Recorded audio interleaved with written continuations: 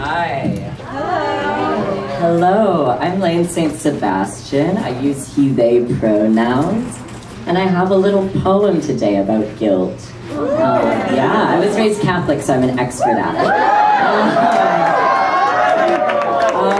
And it's called Catullus Says Goodbye 101 Times.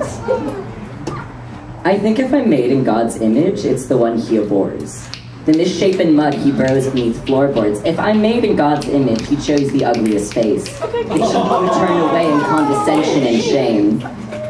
The bile is rising in my mouth once more. I slouch out the window of my weary home, grind inflamed teeth and cinched tired bone. Mouth aches to scream, but out guts gush anyway. Dark, dark, dark, poisoned liver remains deviate into the downtrodden dirts below. With a febrile glimpse, I see God in the pavement. My father said he saw himself in me. I don't know what to do with that anymore. When I have the misfortune of myself in a mirror back at me, my brother's face sneers.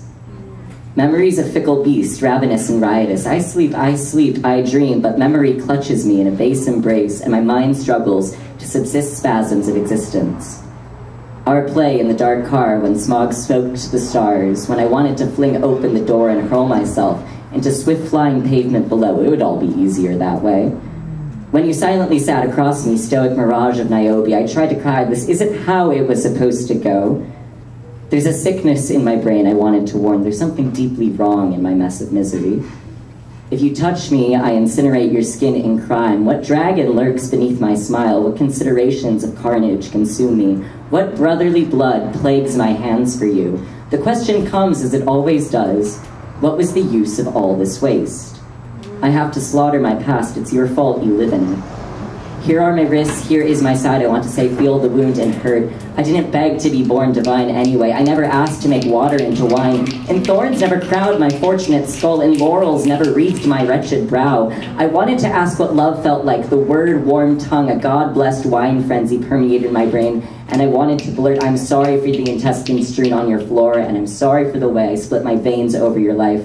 And I'm sorry I poured gasoline over scattered remnants of our past selves buried in the garden behind the dilapidated shack we once called a home. I had learned that speech was always a war, my thoughts a cavalry of enlivened steeds, my words their swords eager to overcome, my expression a war machine of intention.